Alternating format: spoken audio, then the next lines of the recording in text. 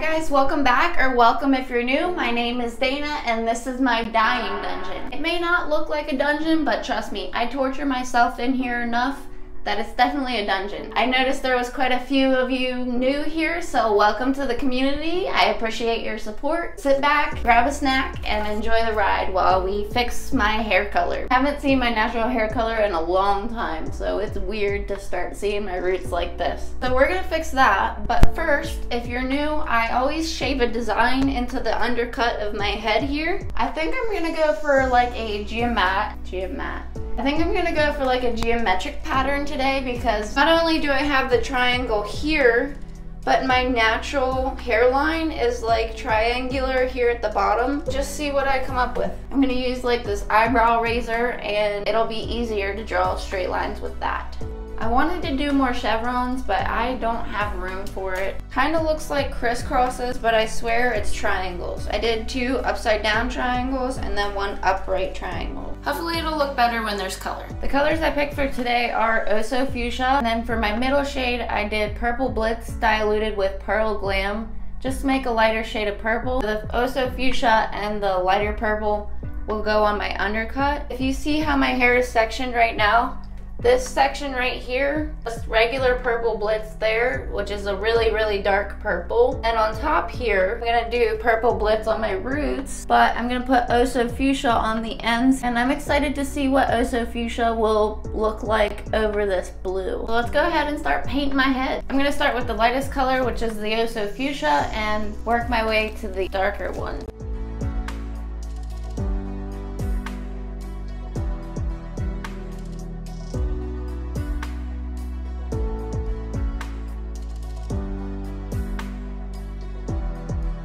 Nothing's ever gonna be perfect if it comes out of my hands, but I will take it. I think it looks pretty good. So let's move on to the top. So where the blue is, that's where the fuchsia's going, and where my natural roots are, that's where the Purple Blitz is going. The reason I'm doing the Purple Blitz on my natural roots is because they're not damaged, so the color won't stay in as long, so it won't be as hard to remove that darker color from my roots. And I'm not worried about accidentally touching back here with the fuchsia, because that dark purple is gonna go on everything back there, so it'll cover up fuchsia. This is how you know I haven't dyed my hair in a while. My arms are already starting to hurt. I used to dye my hair every week, but I've been trying to give my hair a break. Wipe off my gloves. I'm gonna switch to Purple Blitz, and I'm gonna have to open the door to see back here. If I miss a single spot, you're gonna see it. I'm gonna make sure it's fully saturated. And we're just gonna do this until we get to the front. It's just repeating the top part over and over again. I figured you guys would get bored, so I just skipped through that. If that's something you wanna see, let me know in the comments below. For this whole underneath part, I'm gonna do purple. And again, pretty basic. It's just gonna be all purple, so I'm gonna show you guys this clip that I thought was hilarious and super relatable while I do the purple underneath.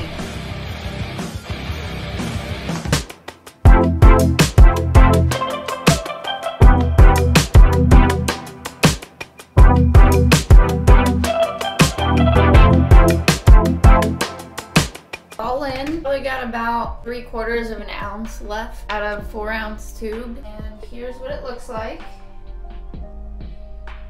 So I'm gonna let it process for 20 minutes and rinse it out with cold water. Even though in my previous experiment where I tested how they faded, with hot water it didn't bleed or rinse out differently than the cold water. So really I could rinse it out with warm water, but just to be safe, I'm gonna do cold water. It's not dry yet, but I just wanted to show you what I looked like before I cleaned up.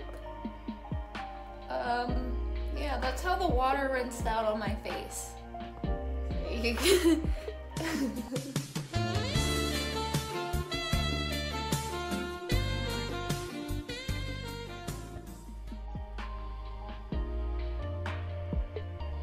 This looks so awesome. It matches perfectly with my skin tone. I have a really pale skin tone. I feel like cool tones in my hair just bring out the blue in my eyes as well. So I love this look. And the fuchsia turned out more like a purple. Here's what the fuchsia would have looked like on just regular blonde hair. You see how bright that is? But because I had the blue still in my hair, it looks like this. Also, I can't believe I've never thought about doing a dark on the underlayer, but I'm gonna keep saying that, I absolutely love the way this looks between the light and the dark.